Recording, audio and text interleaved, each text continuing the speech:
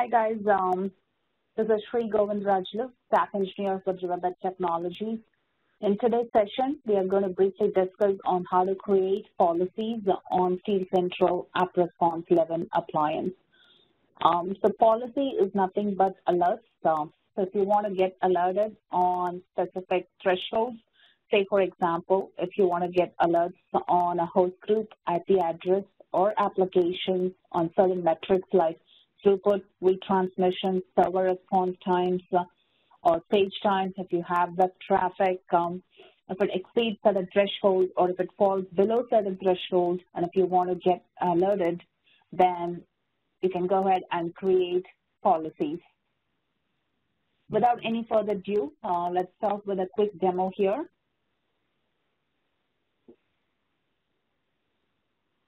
So here I have connected to, I have a SteelCentral AppResponse appliance. Let's get logged in.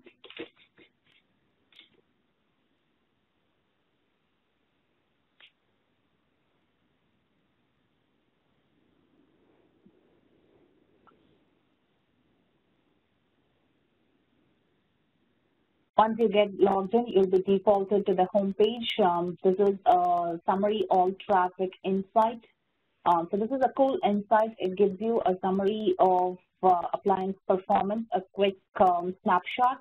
So here in this chart, you would see total throughput, and here is the busiest applications, busiest host groups, and servers, servers with a high server response time, and client IP. So this is like one single snapshot to get a quick view of how your appliance is performing and what the throughput and apps, host groups, the busiest apps and host groups.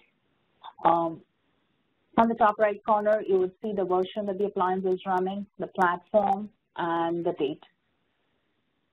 So in order for you to create policies, and if you want to get alerted, if you want the alerts to come to your inbox, then you need to have your email server defined. So to get your email server defined, you go to Administration, Email Server.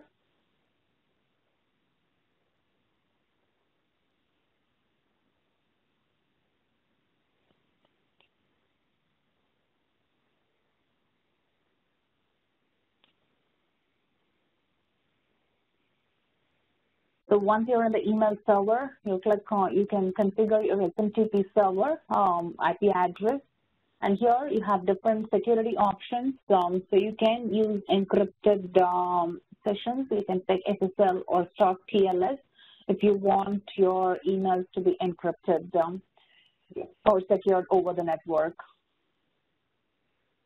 So from address, I would strongly recommend you changing the from address to a meaningful name. So here I put the appliance host name as the from address.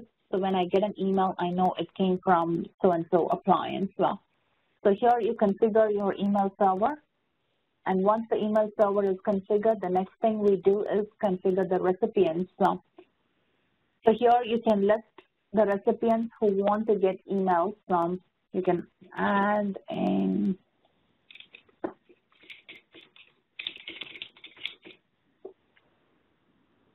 so I don't want SNMP, so I'm unchecking an SNMP, but if you want to get SNMP alerts, then you can go ahead and put your SNMP server IPs in here. So it's tied with your email address.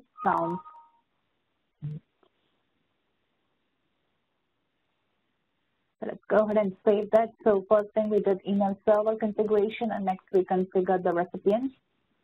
So once we are done with this, let's create a policy. Before we go ahead and create a policy, let's pick the host group that we want to get alerted on. So in this example, I'm going to keep it very simple. I'm just going to create a host group, a policy for a host group. So here is the host group table. So in this table, if you look here, I don't want to see, I told my ID guy not to send or cut off, I told my network guy, sorry, to cut the traffic 206 not being fed to the AppResponse appliance. I don't want that specific subnet to hitting my AppResponse appliance. I can put a filter on it, but I really don't want that traffic to be fed to the box, even on the wire. So I told them to cut it off. So I want to get alerted when this traffic shows up on my appliance. So this actually belongs to I want to send this traffic to a different appliance, say for example. So here I see a traffic of 261 Mbps for this particular network, which I don't want to. So let's go ahead and create an alert on that. So you go back to Administration, Policies.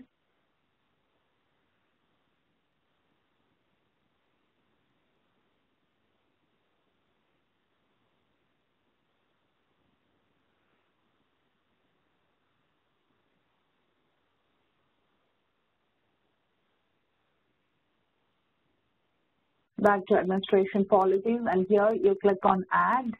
I'm going to say to this network, Add Application, host group. So here you have drill down. You can drill down to host group, all internal IP address, and then application and C. But for now, as I said, I'm going to keep it very simple. I'm just going to do host group.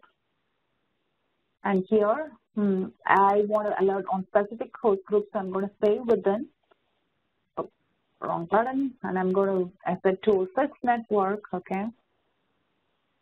Next, and the metric that I want to get alerted on is throughput.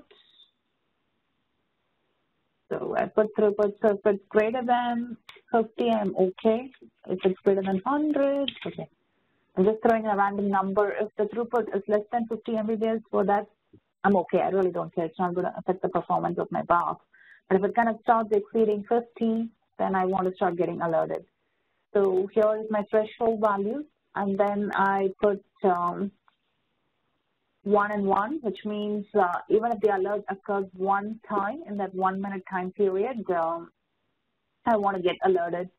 So here, you have to be very careful depending on the frequency of the alerts that you want to receive. So if the traffic is exceeding, or if it's going to be in that limit over a period of time, then it's good to kind of expand the time window. So you can say if it exceeds one time in every 1 hour.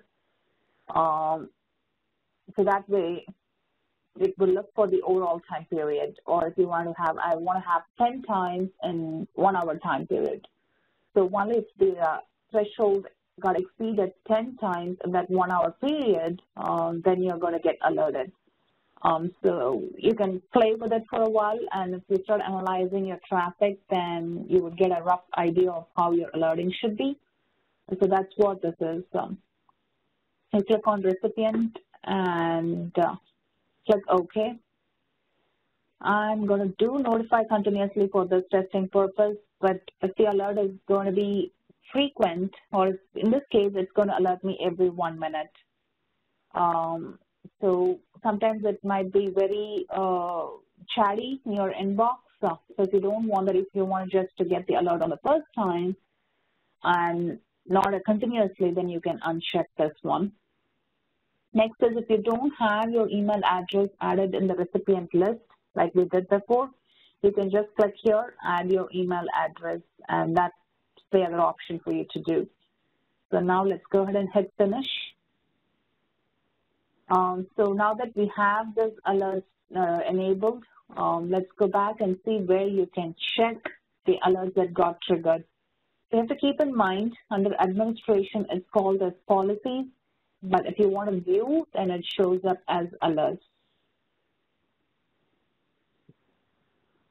So you go here, there are two types, the traffic and system alerts. The system alerts is the overall health of the chassis. So there are only two system alerts that are defined by default on the appliance. You cannot define a system alert. All you can define, user-defined, is just the traffic alerts. So system is out of the box. So for now, we just got two system alerts. One is disk health and chassis health. So here, I don't want the system alerts. I want traffic. You can name it. And then you can go ahead and hit launch. Probably we have to wait for it. We just created. Okay, let's give it a minute and then check back. So while we are waiting for this, let's go back and show you the system policies. There are two policies. This is user-defined policy, and this is the system policy.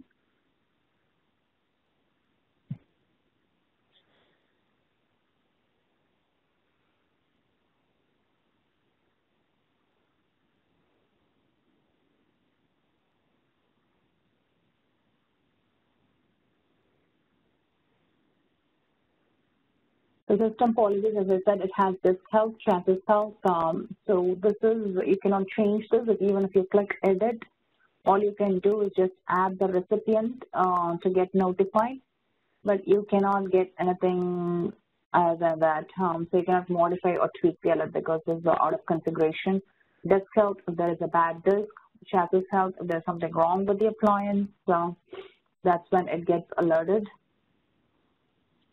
So now let's go back here and see if the alert got triggered.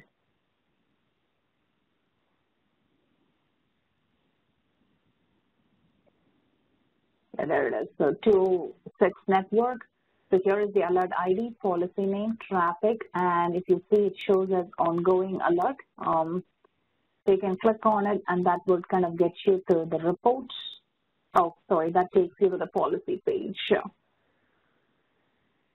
So that's for the alert. I'm still waiting for the alert email to hit my inbox. So once I get my email, I'll show it to you on how it looks. So while we're waiting for that, let's go back to policies because I want to show you one more option there.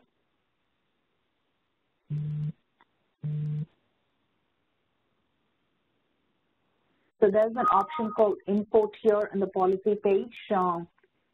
So you can import. There is an option to import policies. So if you had AppResponse 9 appliance, SteelCentral AppResponse 9 platform, you can export the alerts from the AppResponse appliance and import it to this appliance. So that's the option for, and also you can import from other AR11 appliances and import it to this box too. So it works, but now that this appliance is coming, you can do it from AR9 and also from AR11 different appliance to this appliance. Or you can export from the same appliance, make some changes, put it back on. So that's the option for import.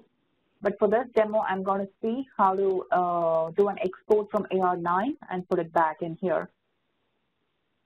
In order to do that, I have SteelCentral AppResponse console here. This is the desktop console. It's a Java client. And you go to Tools, Alert Manager.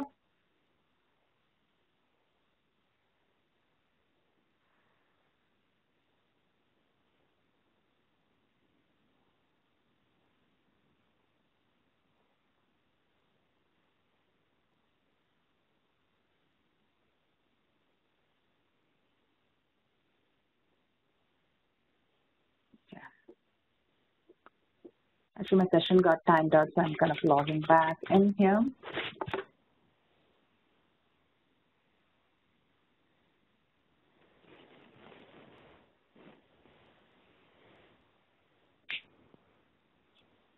Okay, so here is, I'm just going to close this out.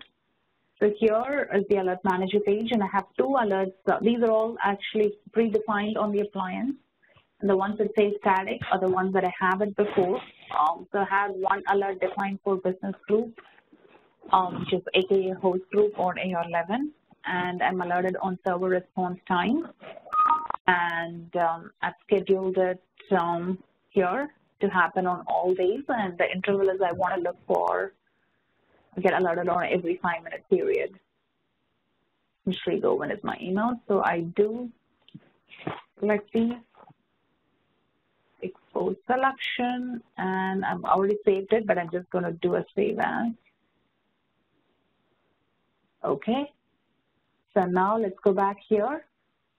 Here is the AR11 appliance. Choose File, Desktop, Alert, Open, Import.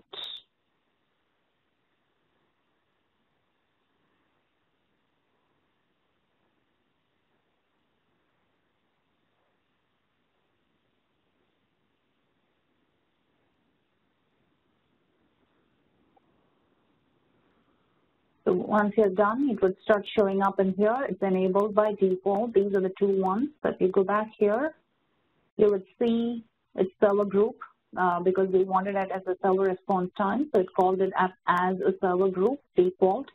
And here is a server response time and the corresponding conditions. And here is the recipient that we got defined. And here is the import. So that's how you do imports of policies from the different appliance. So now here is the email. I've got so many emails in here within the past 3-4 minutes. I got quite a few emails. So here is the report that you would get. This came from one appliance, and it's for the alert policy and criticality of the alert and when it occurred. I will be attached with the report. And here is the report. It gives you the ID, description, and evaluation period. It evaluated for a minute, and start time, and the duration. So this is more likely the fifth alert that I got, I believe. The duration is 5 minutes. It keeps going, and throughput because it exceeded the critical value. So that's the attached report. And if you use this link, it would take you to the home page, and it will take you to the alert section. So here is the report that you get. So that would be the end of today's session on how to create policies and how to create and view policies. Hope it was helpful to you guys. Have a good day. Thank you.